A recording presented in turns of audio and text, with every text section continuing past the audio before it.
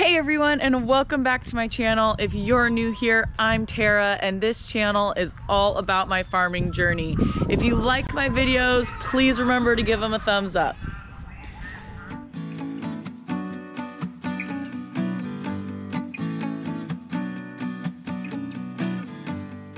Oh boy.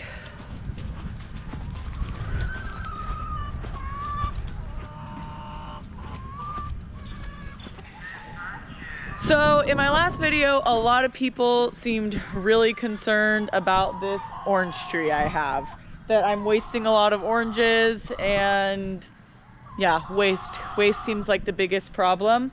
I just want to let you guys know, we do not own the house that we live in. We rent. These orange trees have been here for who knows how long, and I will admit I have not done any research on how to take care of citrus trees. What I can tell you is the oranges on this tree do not taste good. There is a million oranges on it year round. I'm sure all the oranges need to be picked off of it at some point, and that would probably help the flavor, but it's not at the top of my to-do list. Also, the orange trees have these crazy spikes on them that want to kill you. I'm gonna show you guys. So if any of you want to come over and pick all the oranges off these trees and take care of it, you just let me know. All right, look at the spikes. See that? It's as long as my finger. And there's another one. And every single branch on this tree has these spikes. So that's why I don't go out of my way to pick the oranges. I'm really sorry if I offend anybody by not taking care of this tree, but it's just, like I said, not at the top of my to-do list. I've also been asked a couple times what kind of trees these are behind me. These are pear trees. We do not farm these pear trees. We don't own them. We don't lease them. We just live in the middle of them. Pear trees. It is a wet day. It just slowed down a little bit. It's sprinkling a little bit right now, but it was really pouring this morning. All the ladies look good. How are you ladies doing? Rescues are looking good. One of the girls must be up in the coop right now, which I don't know why you don't all stay in there, but how you doing, babes? Hmm? It's okay, good girl. If you guys watched one of my videos where I got rid of a rescue, she is still alive, and she is with Hen Harbor, which is where I originally got her. They're trying to help her out. I'm not sure what her fate will be, but she's definitely better off with them than me. My flock is going to be growing pretty soon. I had someone reach out to me recently that unfortunately has to get rid of her flock, and I'm really lucky that she's offered some of them to me. So we'll be getting some new girls here pretty soon, and she's got the most gorgeous chickens too, so I'm really honored that she picked me. Fill up everyone's food and water and see what we're gonna do the rest of the day. What you see over there, Rain? She had her little point going, but I don't see anything.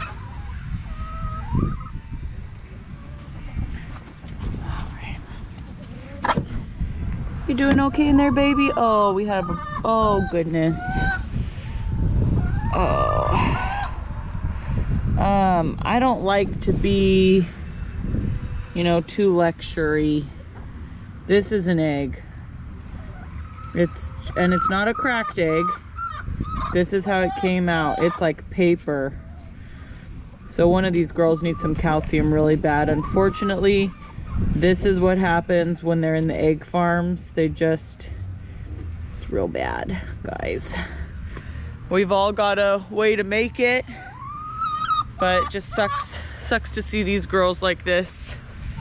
So got a couple good eggs, but one of those girls is not doing good. So I'll add some stuff to their diet, hopefully to get them a little bit more calcium and help them out. Grubbly Farms makes some treats. They're not very good at eating treats, these chickens. So I normally actually will just mix it straight in with their food to get them to eat it, and that's a pretty good source of calcium. Now for the big flock, they see me just pick up the bucket of the Grubbly Farms and they go crazy as they know what's coming. Well, things are a little slow today, but I don't want to sit in the house anymore. So I think we'll go for a little ride. So I'm thinking. Come on, Rain. Ready to go? Haven't figured out where we're going yet, but we're going. I think we'll drive around the island a little bit. See some things. Explore a little bit. What else is there to do on rainy days, right?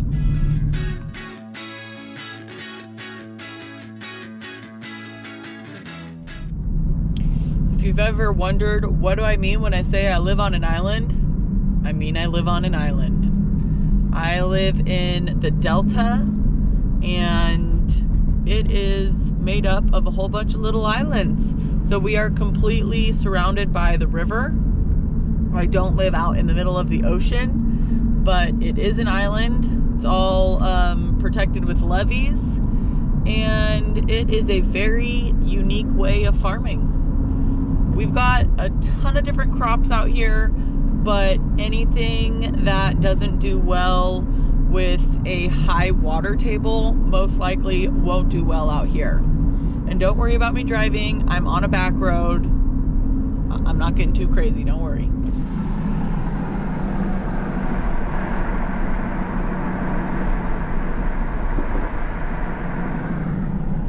A lot of vineyards are being put out here.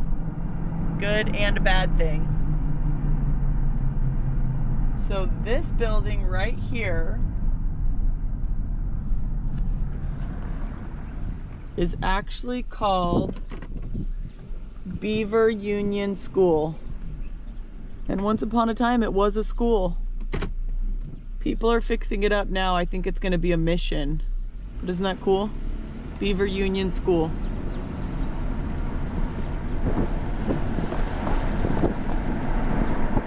Followed by more vineyards. So because I live on an island, we actually have a ferry. So I'm not gonna go on it, but there it is. We have a ferry to go to the next island over. There's a car behind me now. I'll have to find somewhere to pull over. If I'm gonna be giving you guys a tour, I don't wanna be in a rush, and I don't want to be annoying to anybody else.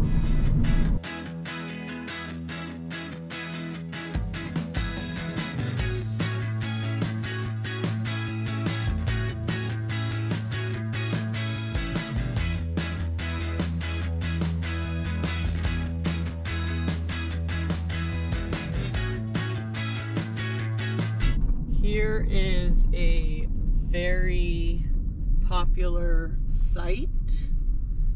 A lot of people have never heard of the town I live in, but they've heard of Grand Island because of the Grand Island Mansion. A ton of people have weddings here. There it is, Grand Island Mansion.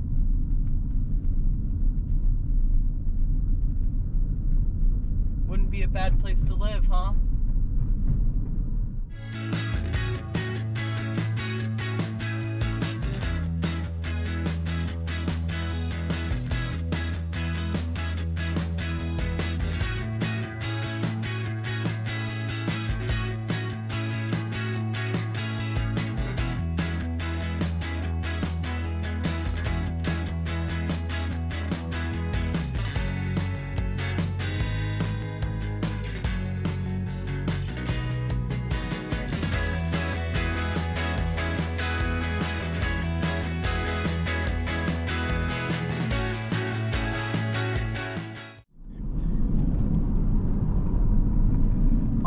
those trees you see there are pears.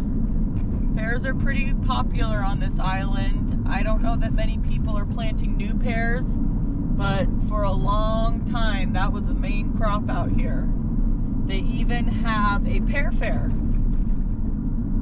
A lot of pears. I don't know a ton about pears, but I do believe they can live for 100+ years. We have another spot up here that's pretty popular.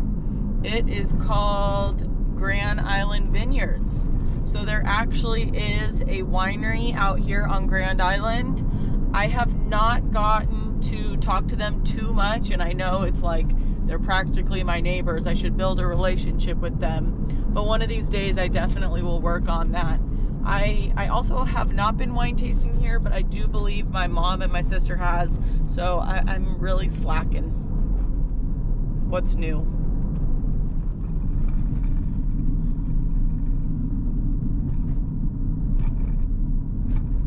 Grand Island Vineyards.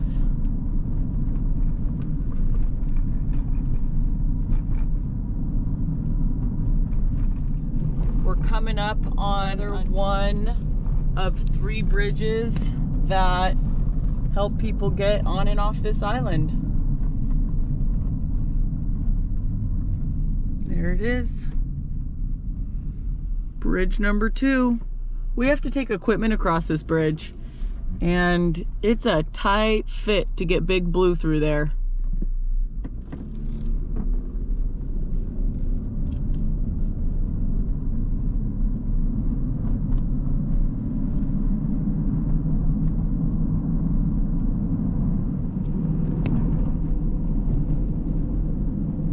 There's also a business upriver called Hemley Cider, and they make cider from all the pears. So they've got, I don't know if they have a tasting room, but they're getting pretty big. They've done really well, family farmers, and now they've got their cider. If you've ever tried it, Hemley Cider, let me know. All these trees here are cherries. That's another popular crop in this area.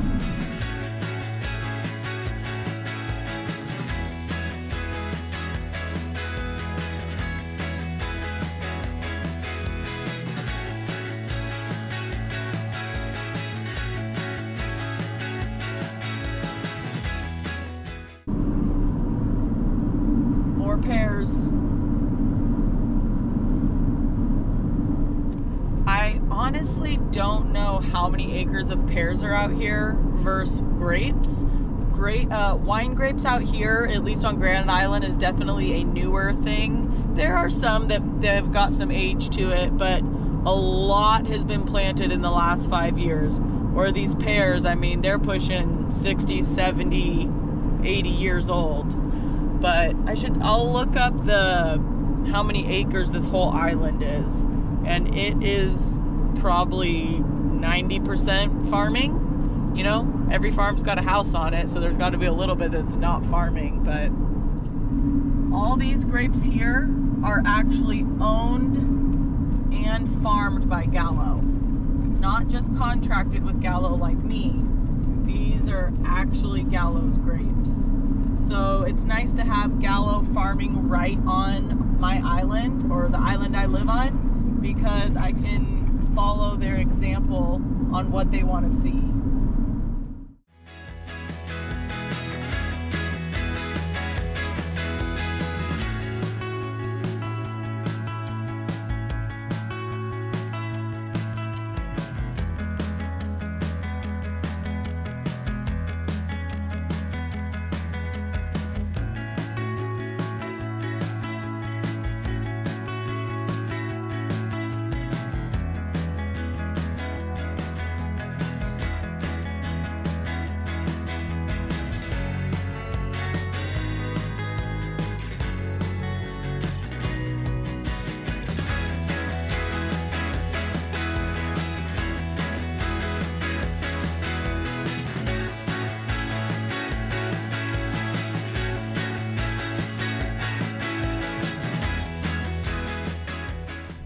Coming up on bridge number 2 here. This one's green. The other 2 are yellow.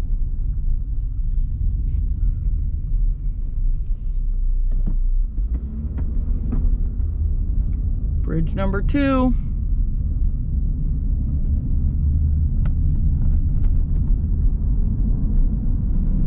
Anyone heard of Wilcox Ag Equipment? It's built right here.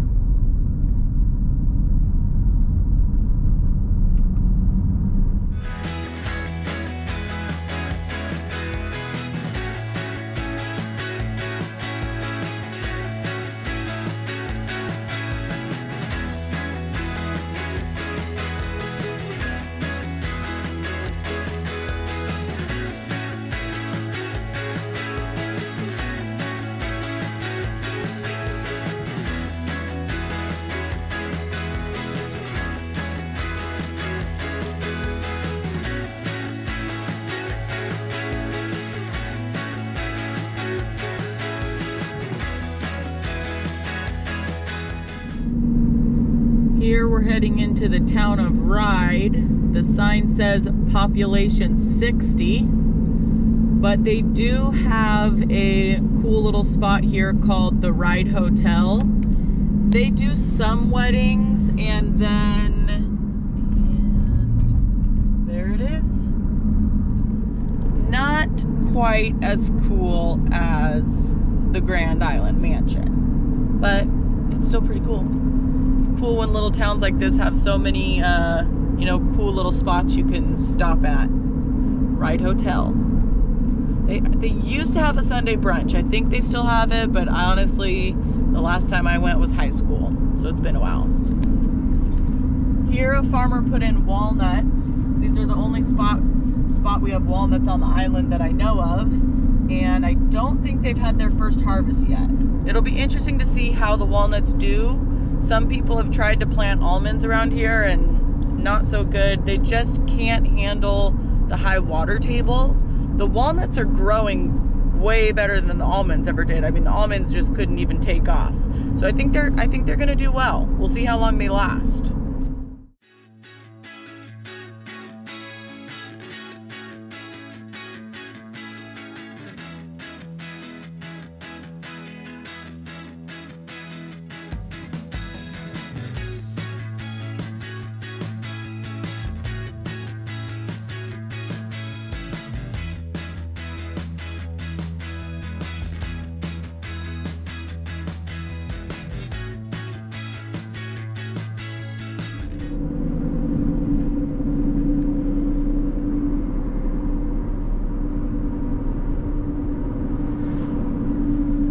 Here's a little bit of open ground that will be used for corn.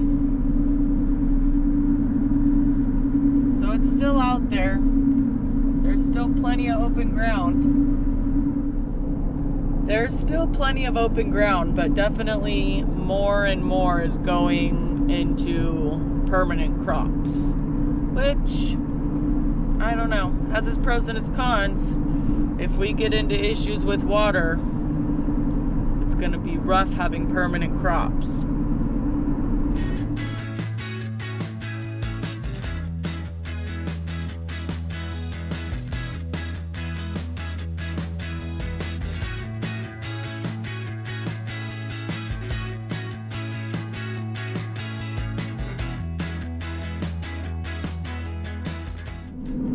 Coming up on bridge number 3. I think we'll go across this one.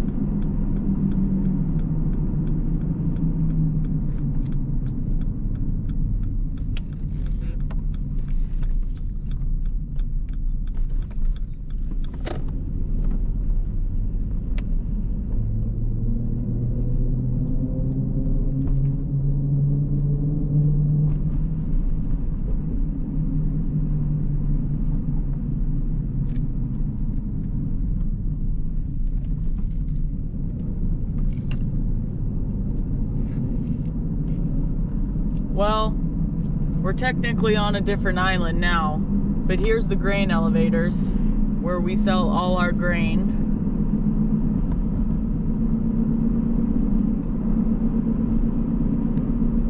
People around here normally just don't store their own grain. Not in our area, at least. So it all comes here, and that's all. So that was just a little tour of the surrounding area. That was not the entire island, but that was kind of some of the main points that I wanted to show you guys. It's not that big of an island, but you know, it's got a lot going on for it. Hope you guys enjoyed the little tour.